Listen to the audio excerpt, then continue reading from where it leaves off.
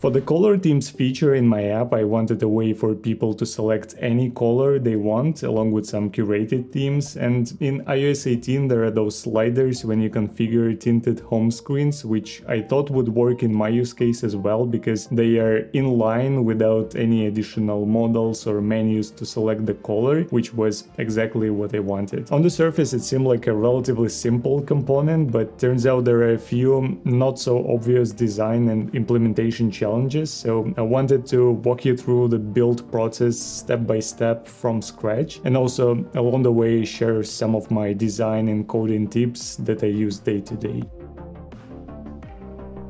Now, on a very high level, there are three main challenges with this component. First is just the basic slider mechanics, moving the knob left and right and limiting it to the correct boundaries. Second is to properly calculate the value selected on the slider based on the knob position, and to make sure that other components can react to the value changes in real time while I'm still dragging and not just when I release the knob. And third, surprisingly non-trivial, is to calculate the color of the knob based on the underlying value of the slider. Usually when I work on a very isolated component without side effects like a button, toggle, text field or a slider in this case, it helps to first define what are the inputs and outputs of this component to understand how it's going to work in its surrounding, what kind of properties the parent component should have in order to use this new thing I'm building. In my design, one slider selects the color's hue and another one selects lightness. This means parent component should tell the slider what kind of gradient to display. It cannot be hard-coded inside. The most flexible way to do this would be for the slider to receive an array of colors as an input, and it will just render them as a gradient. It won't care about the actual meaning of the colors. This would be a responsibility of the parent component. For the output, I don't want it to give me back another color because, again, according to the designs,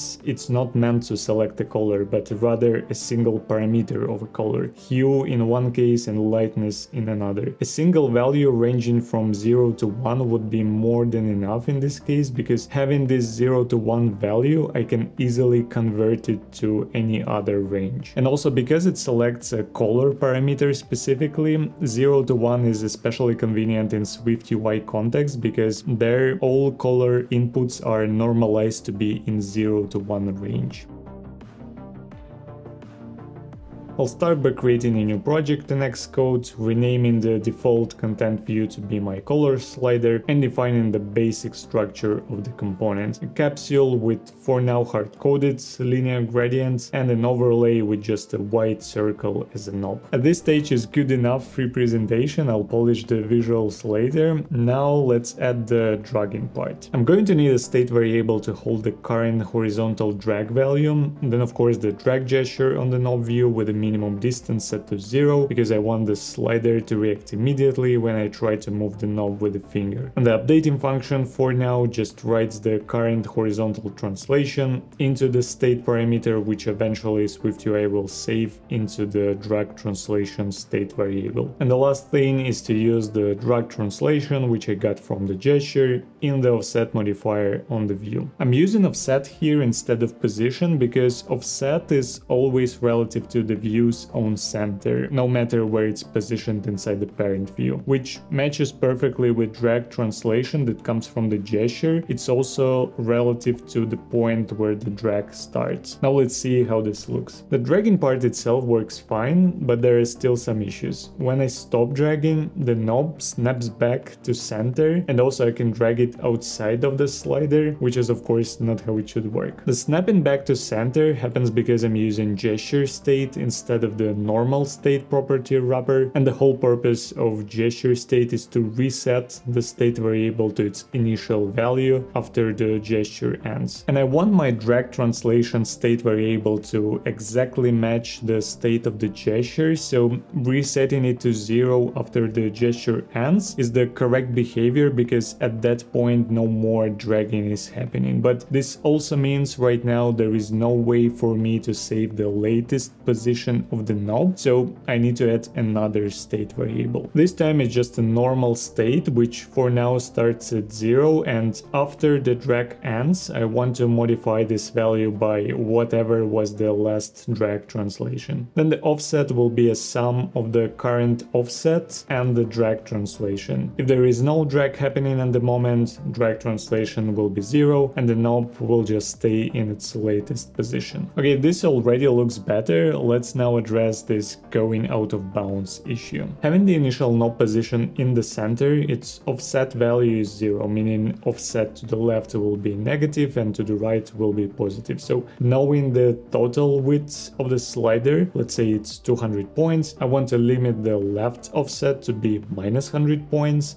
and to the right it's plus 100 points. In the code I'll have a function that takes the offset and the width of the slider and returns the corrected clamped offset within the boundaries. For the left side I want to select the maximum number between the provided offset and the negative half of the slider width. And on the right side it's other way around. I need a minimum number between the whatever max function returned and the positive half of the width. Now before I can use this function in the component, I need to know the width of the slider, and for this I need to wrap the whole thing with the geometry reader. With this setup I'm going to have the widths, and I already know the current offset, so I can just call the clamp offset function inside the offset modifier and also inside the onEnded handler where I save the final value after the gesture is done. Okay, it's almost there. The last issue is that the knob stops when the center hits the boundaries, and I wanted to stop when either side touches the ends of the slider. And the fix here is very simple. Instead of giving clamp offset function the whole width, I want to trim it by the knob diameter, one radius for the left side and one for the right. By the way, in the next video in this kind of format I'm going to break down the grid animation I made for my app. There are a few interesting challenges to go through as well. Make sure to subscribe to not miss it. Now I think it's a good time to take care of the output value of the slider, which as I mentioned before will be just a single number in the range from 0 to 1. Knowing the width of the slider and the current position, usually just divide the current value by the maximum value and you get the normalized 0 to 1 number, right? But in this case value goes from negative to positive, so I need to do something extra. And a good strategy for this kind of coordinate space conversion is to see how value behaves at the extreme points, and usually some pattern emerges. So in this case, let's say the width of the slider is again 200 points. On the left edge the value is minus 100, I divide it by 200, it's minus 0.5 and I need it to be 0. On the other side, plus 100 divided by 200, it's plus 0.5 and I need it to be 1. In both cases the resulting value is shifted by minus 0.5, so the final formula to convert from knob position on the slider to the 0 to 1 value is the position divided by width plus 0.5. I know that I'm also going to need the reversed formula to convert from 0 to 1 value to the exact position on the slider, and doing the same exercise with values on the edges, the final formula is the value minus 0.5 multiplied by the slider width. I'll add these two formulas as functions and now create a new property called value, which will be a binding and it will serve both as an input and as an output. This means parent component can now provide a value to the slider and we need to handle it by converting this value into the initial knob position. Good place to do this would be on appear handler for the capsule, because at that point I'm already inside the geometry reader and I know the width of the slider. And because I want the value to be updated in real time while I'm still dragging the knob, updating handler of the drag gesture seems like a good place to update the value as well. And I'm also clamping the offset here because I don't want to set the value that is outside of the 0 to 1 range. Now the slider accepts and properly converts the value, but the second parameter I wanted to have, this list of colors that it renders as a gradient, it's still hard-coded inside, so I need to make it another parameter that the slider takes from the parent component. This time it won't be a binding because slider won't make any changes to the array of colors, it just renders whatever it's been given. Now for the top slider I have in the designs, I need to generate a list of colors that would result in this hue spectrum, and kind of a brute force way to do this would be to just manually list a bunch of colors using their RGB values. But luckily SwiftUI doesn't only support RGB for defining colors, it also has HSB, which stands for hue, saturation, brightness, meaning hue there is a separate component that I can change independently from everything else. Using a built-in stride function, I say that I want to go from 0 to 1 with a step of 0.2, meaning there will be 5 elements in the array, and I just plug whatever value it generates into the hue parameter of a color, and I fix saturation and brightness to any value I like. They won't change throughout the gradient. Now a small design tip regarding different color systems is that in general when you're designing stuff you almost never should use RGB, because RGB is good for color calculations like filters, shaders, this kind of stuff. But in design when it comes to color, it's all about perception and finding color combinations that go well with each other and look natural. RGB is just not the right model to think about this stuff. In real life we don't describe colors as a combination of red, green and blue. We describe them as more or less bright or more or less saturated, right? And color models as HSB or HSL are designed specifically for that, to describe colors in a more natural, human-like way. And to give you an example how using a different color system can instantly level up your designs, imagine you're designing an app with some nice background color and you want to have a search bar that is a bit darker or lighter in shade than the background. What you could do is to just use black or white color and then adjust the opacity to different levels so that background color mixes in a bit, which is what I was doing for a long time when I was designing my first websites and apps. But this unfortunately produces a very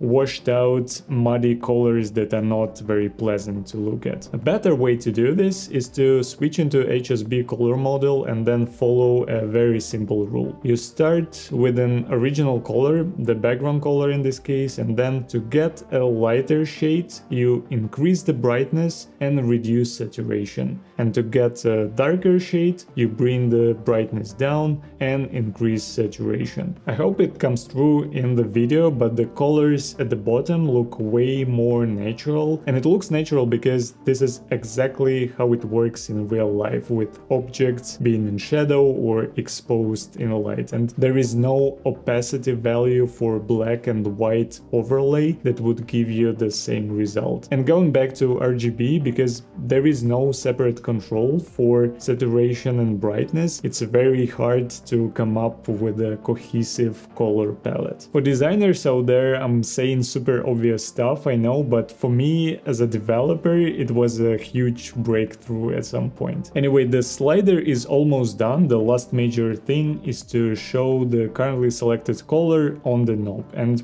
the lazy way to do this would be to just make the center of the knob transparent and call it a day, but that's not how we do things here, okay? I want to calculate exactly which color corresponds to the current slider value. So the slider receives the list of colors, and then because it uses linear gradient to show them, colors are equally distributed along the width of the slider, and gradient just interpolates between them. And then I have the value which goes from 0 to 1, so I already know that value of 0 will correspond to the first color in the list, and the value of 1 will match the last color. This means multiplying the value by the maximum index of the color array would give me an index of an element inside the array. Most often, of course, I won't land exactly on an index, but somewhere in between, like here. Let's say it will be 1.2. So if I just round this number down, I get 1, which is the index of the color on the left. And if I round it up, top, I get 2, which is the index of the color on the right. Now I have 2 colors, I need only 1, so I'm going to mix them in the correct proportion. And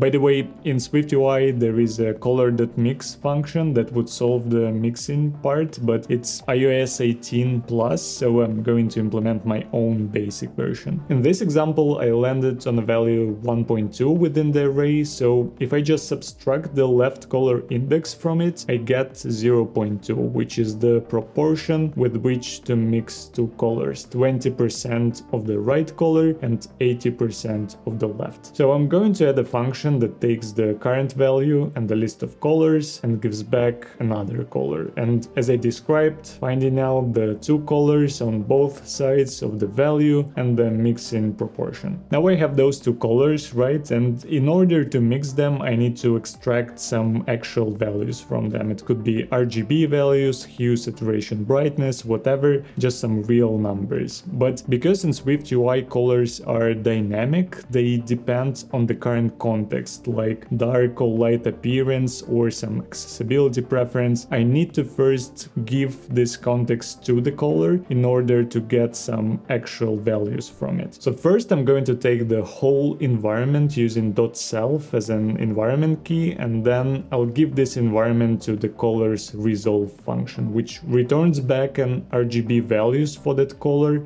according to the provided context. Then using the proportion value, I take parts for red, green and blue components from each color and return the final result. Then instead of the hard-coded white fill for the knob, I call the function and get the current color. For the final thing, I added a few purely visual tweaks like borders and shadows that are not super important to go through, but I also published the full code on GitHub. There is a link in the description. Let me know in the comments if I missed something, or maybe there are better ways to implement some of this stuff. I hope this was somewhat useful, but that's it for this one. Thank you for watching. Cheers.